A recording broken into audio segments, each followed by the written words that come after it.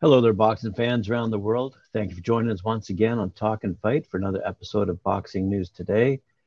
And today we're going to start off down in Argentina, where Christian Ayala won the World Boxing Association FIDE Super Welterweight title this weekend after defeating Christian Andino by knockout in 2 rounds and taking the belt from him at the Palacio de las Portes in Mar del Plata in Buenos Aires. Ayala's youth and physical fitness were noticeable from the very beginning. It was a one-way fight to the surprise of the fans, who expected much more parity between Ayala and the hitherto champion Andino, who were both from Argentina. But a right hand to the face sent Andino to the canvas in the very first round, and although he recovered, he looked in bad shape. Seeing what happened in the opening round, Ayala came out determined to end the fight in the second chapter and launched an attack to connect Andino and put him on the ropes. It was another right hand to the jaw that sent Andino to the canvas again in that round, and although the referee was making the protective count, the corner decided to intervene. Ayala showed his strength against a more experienced opponent, defeated him with ease, and won the regional belt that will help him get a better opportunity in the future. At 20 years of age, he has been gradually improving and has already made a name for himself on the continental scene. His record now improves to 7 wins, 1 loss, 1 draw, with 3 knockouts. For his part, Andino dropped to 16 wins, 3 losses, 1 draw, with 2 knockouts. Moving a bit further north, we see that Vertex Promotions returns on February 12th with another St. Valentine's Day Massacre, headlined by undefeated super lightweight prospect Adrian Tonka Sosa. And again, that will take place at Mosley's on the Charles in Dedham, Massachusetts. Says Vertex promoter Dave Clark, we're very excited to continue promoting our shows to showcase local talent. We made our debut last September and promoted 3 more pro shows last year. We've learned a lot and continue our goal to keep local fighters active and provide an entertaining night out for fans. And they're setting a great example, and hopefully we'll see more of that in 2022. The 26-year-old Sosa, who's 12-0, fighting out of Lawrence, Massachusetts, headlined Vertex show last September in its first action in more than 2 years. He will take on an opponent to be determined in an 8-round main event. In an 8-round co-featured event, undefeated ABF American West and NBA Continental Champion Ray J. the Destroyer Bermudez, who's 15-0 with 11 knockouts, faces another to be determined fighter.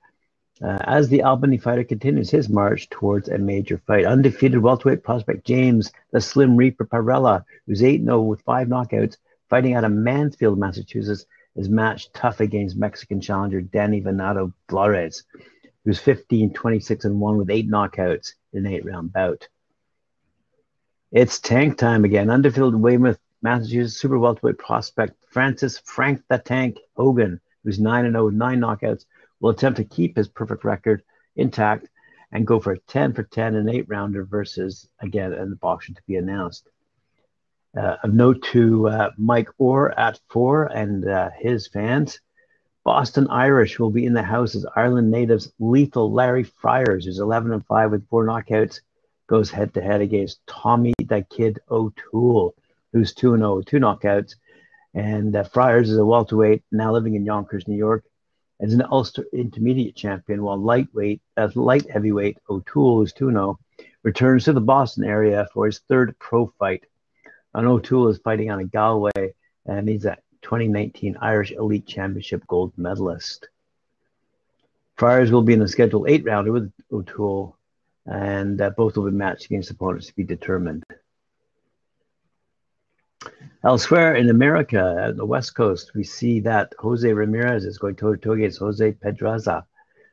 Jose Ramirez and the Jose Pedraza Junior Welterweight Showdown has been postponed to Friday, March 4th at the Save Mart Center live, which will be shown exclusively on ESPN Plus after Pedraza had tested positive for COVID-19.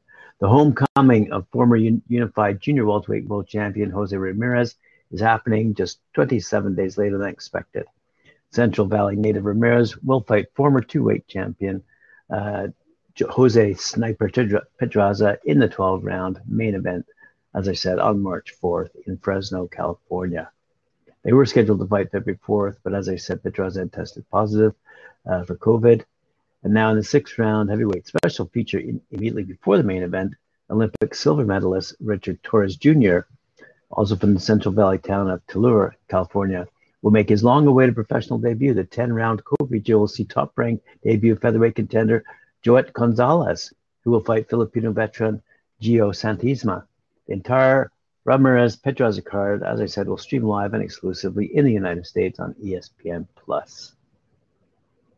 Speaking of California, we see that Juan Francisco Estrada is going toe-to-toe against Roman Gonzalez III. That will take place at the Pachanga Arena in San Diego, a day after the aforementioned fight on the 5th of March. Juan Francisco Gallo Estrada, the current World Boxing Association super flyweight champion, expects to be a lot more active in 2022 than he was in 2021. Last year, he starred in his best fight against Nicaraguan Roman Chocolatito Gonzalez, and it was his only fight. He says it's always bad to be inactive for so long. However, we've always been training because I was at a date, first October, then December, then they changed it to March. But I've been coming in, so I haven't been inactive 100%. I hope I fight in March and then see what comes next, said the Mexican 115-pound champion. The fans are certainly looking forward to this third fight between Gallo and Chocolatito, who won in their 2 bouts and left great sensations, and this motivates the Aztec Warrior even more. It's a fight that people are expecting. The first 2 bouts were well liked, and the third I don't want to leave any doubts. I want to win convincingly, said Estrada. Elsewhere, making his professional debut in 2006 and retiring in 2013, Lightning Lonnie Smith challenged for the Universal Boxing Organization World Lightweight title in 2012, and we have a little bit of an update. AKA El Negro Mexicano, due to his exciting fighting style, Smith appeared to have it all to become a star in the sport. Looks, talent, a great trainer and Hall of Famer Eddie Mustafa Muhammad, and more than solid pedigree. His father was former WBC World Super Lightweight Champion Lonnie Smith Sr., who had a record of 44-7-2 with 26 knockouts, from whom he inherited the Lightning moniker. Unfortunately for the younger Smith, who regularly sparred with former two-division world champion Zab Judah, bad luck probably prevented him from going all the way. He started boxing at 13, compiled a good 51-10 amateur record, winning numerous national and international tournaments against tough competition before entering the paid ranks at 19 years of age. However, he didn't take the professional scene by storm in his first 18 months as a prize fighter, and after 9 bouts, his record stood at a mediocre 5-2-2, which he has blamed on poor management. But then things started to come together for Smith as he won his next 9 straight before losing to world-class champion fighter Vicente Escobedo, who's 24-3 at the time, in March of 2012. Not long after, in June, he got a second shot at glory when he fought reigning WBO World Lightweight Champion Mason Menard, who was 19-1 in Louisiana. Menard won a unanimous decision, but Smith proved that he belonged on that stage.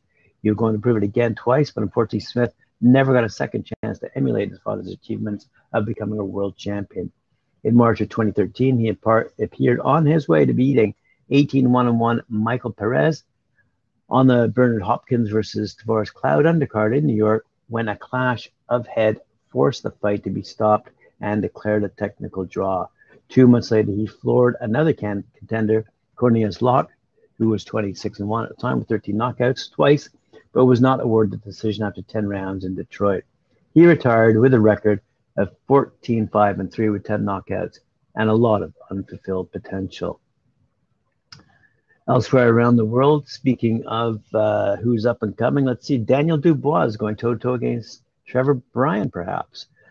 Daniel Dubois has placed his winning of a first world title belt right at the top of his 2022 wish list and has WBA champion Trevor Bryan firmly in his sights.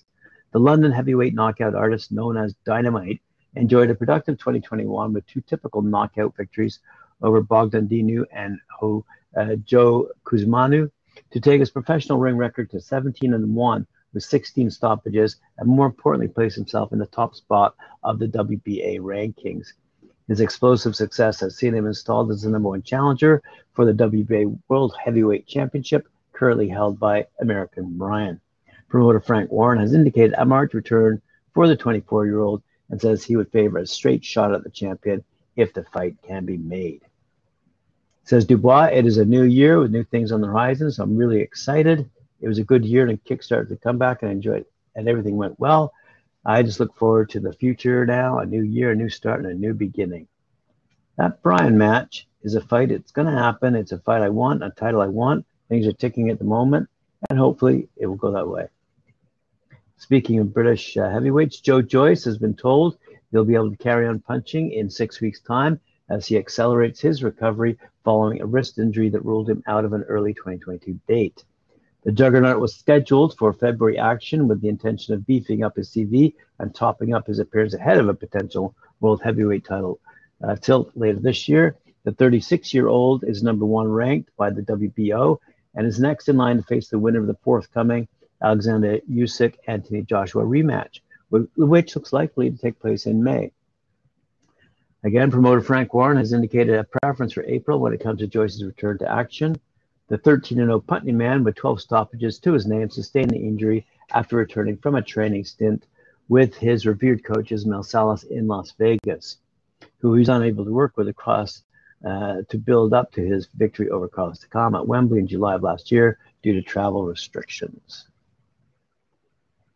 Speaking of let's meet someone, let's meet a direct descendant of the great Rocky Marciano. Brandon Cappiello dropped another music video today about the New England Patriots. For those of you who may not know, they're a National Football League team out of Massachusetts, who we've mentioned earlier.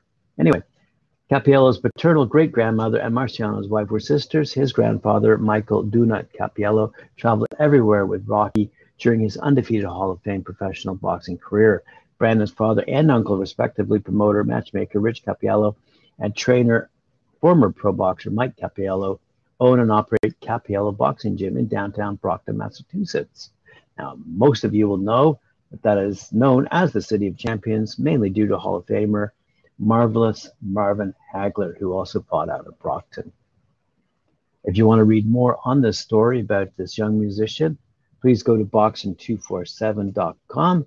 There's a very extensive story on the youngster there. And I'd like to thank you very much for joining me for all the headlines today. Remember to like, share, subscribe, hit that notification bell. And we'll see you once again tomorrow at 11 a.m. Eastern Standard Time.